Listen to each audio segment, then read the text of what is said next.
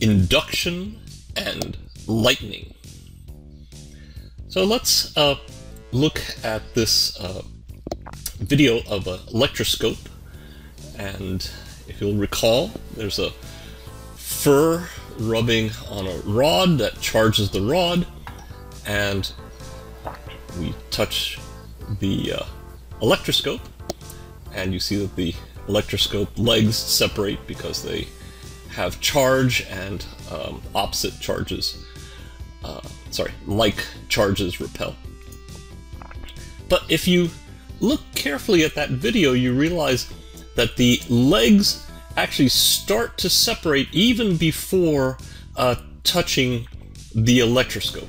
So it seems natural that when the rod has touched the electroscope and transfers excess charge into the electroscope that the legs would separate because like charges repel.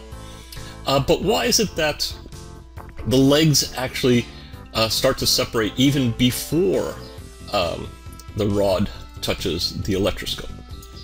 Well, what is happening here is electrostatic induction. So in this diagram, if we have a rod that is positively charged, then the negative electrons in the electroscope are drawn to the top because opposite charges attract.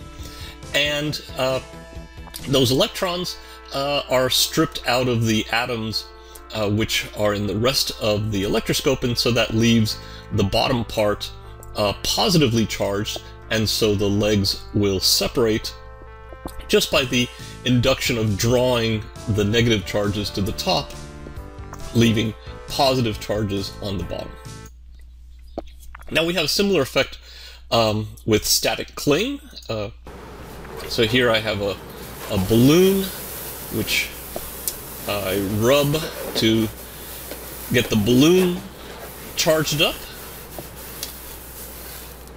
and now you see these styrofoam pellets are all attracted to the balloon and stick on the balloon. There's a similar effect when I take a balloon, in this case a long balloon, and I get it charged up.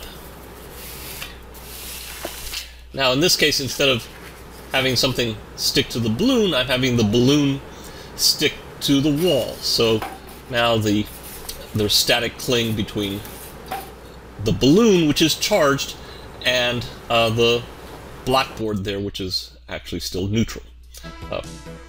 So you should realize there's a bit of a difference between electrostatic induction when you have a conductor in which electrons move easily. So with the electroscope, if the rod is positively charged, then the electrons all run to the top of the electroscope, leaving the bottom of the electroscope with positive charge.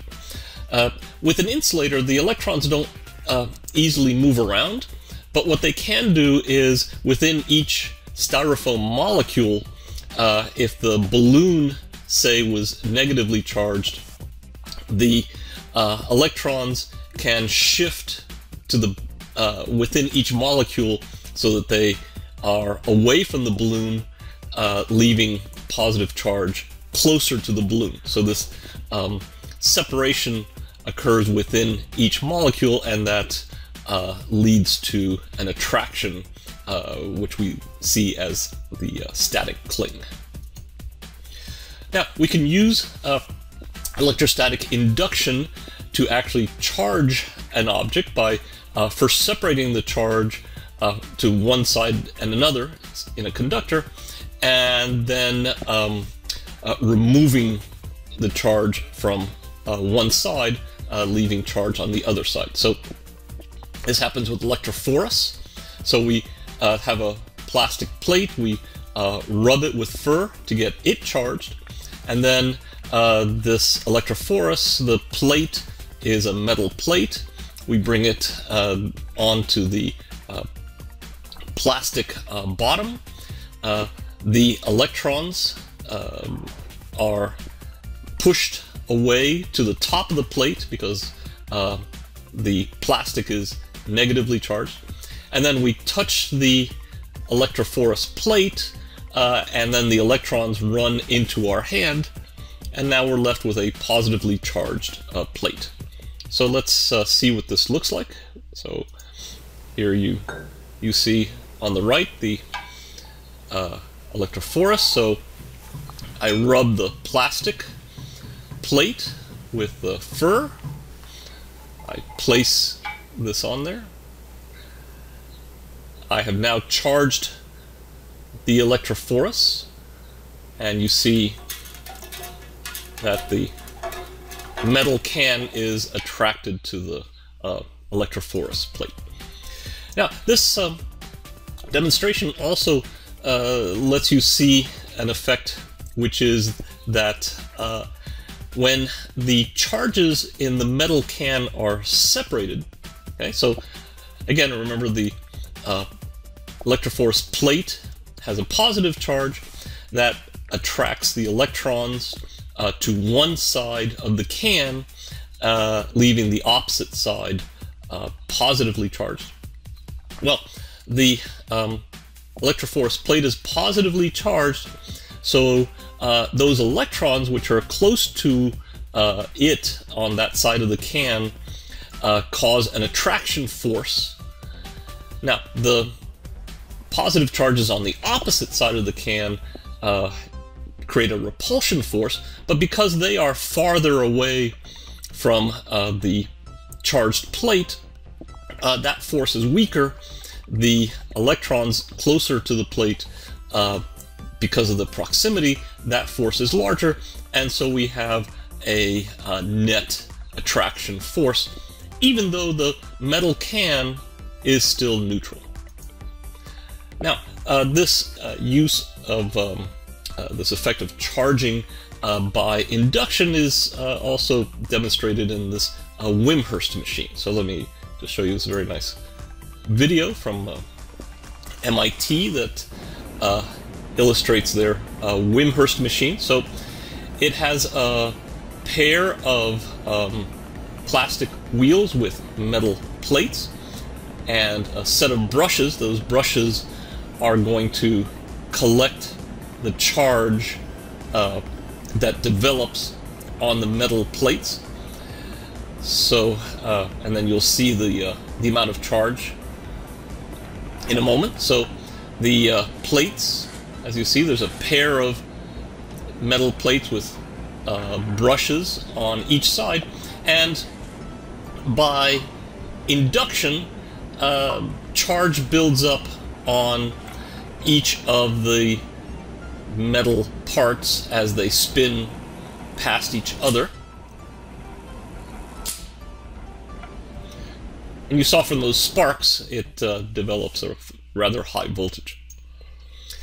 Now, I wanted to show you that because there's a similar effect which develops the high voltage in lightning storms. So you have the circulation of the winds and the rain within the lightning storm, and that causes an accumulation by induction of negative charge near the bottom of the cloud and positive, leaving positive charge at the top of the cloud.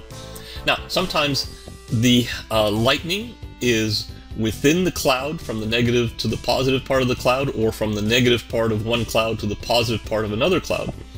But the interesting part is the lightning that hits the ground. Now, the ground becomes positively charged because of induction. So the negatively charged cloud induces a positive charge on the ground. Benjamin Franklin studied lightning quite a bit, and he developed a way of detecting an approaching lightning storm by detecting this induced positive charge on the ground. So he set up some metal on his roof, and then he connected it with a wire to a bell which had a metal ball next to it. So when the bell became positively charged by induction from the storm, Then the metal ball, as we saw the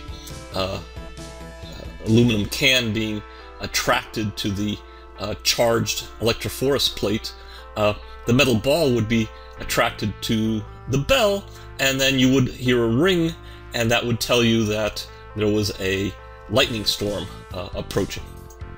So here we have a setup that mimics that. The Van de Graaff generator is going to play the role of the storm. This second globe is just a metal ball, and it would be what would be positioned on the roof of the house, and we have it connected by a wire to the Franklin bells. So let's see this in action. Okay, we're rolling. Okay, let's So. see if this works.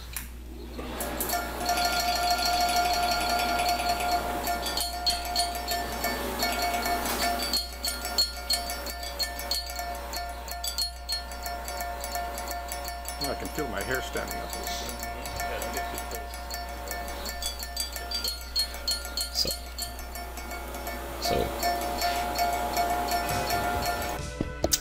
So in summary, electrostatic induction is a redistribution of electrical charge in an object that's caused by the attraction to and repulsion from nearby charges.